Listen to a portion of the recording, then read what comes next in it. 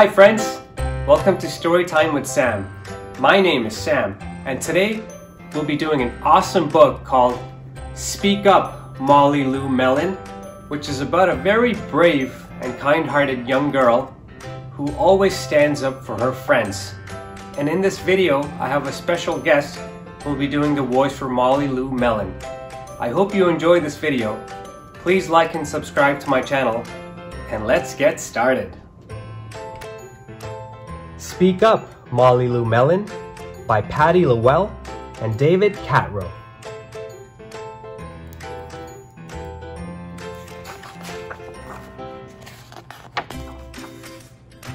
Molly Lou Melon was a tiny little girl with a big, deep down heart.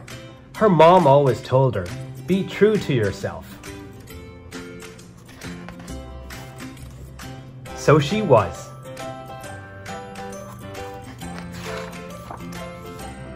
Molly Lou Melon tried to do the right things in her life. It didn't always work. Her mom always told her, "Take responsibility for the things that you do, good or bad." So she did.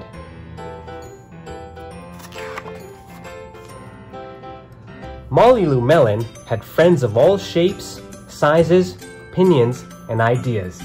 Her mom always told her, "Accept people for who they are and listen to their ideas, even if they are different from yours." So she did. Molly Lou Melon had a loud voice, and she chatted, jabbered, and gabbed all the time with her friends. Her mom always told her, "You have a strong voice. Use it to speak up for anyone who might need your help." So she did. In the fall, Molly Lou Melon started school again with a big yellow backpack and a huge toothy smile for all of her friends. She sat with Ronald Durkin and Gertie in the front row of their classroom. Bettina Bunklehead snickered at them and cooed, "Molly Lou and Ronald, kissy kissy boyfriend, girlfriend." Molly Lou Melon stood up and told her, "We are friends." Then she exchanged special handshakes with Gertie and Ronald. Woodle woodle dink dink cha cha waddle do. In the winter, Molly Lou Melon had to be project partners with Bettina Bunklehead. They accidentally painted all over the desks and not on their papers. It was a little fun. When the teacher asked who did it, Molly Lou Melon said, "Me," and had to spend a recess cleaning the desks. Bettina said nothing and played a great game of pirate outside. Molly Lou Melon was mad at first, but then she played her own thrilling game of swabbing the decks. Well, desks. In the spring, a new boy named Garvin Grape started school. He was small, he wore glasses, and his ears stuck out. He told the class all about Newton's law of gravity in a long speech at the front of the room. Bettina Bunklehead rolled her eyes, sneered at Garvin, and said, "Big deal," really loudly. Garvin's cheeks turned bright red, and he hung his head. Molly Lou Melon raised her hand and said, "Yes, gravity is a big deal." Then she scribbled a little note and handed it to Garvin. It read, "Welcome to our school. Nice speech.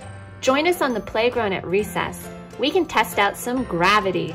Woodle woodle dink dink cha cha waddle do. Signed, Molly Lou, Gertie, and Ronald.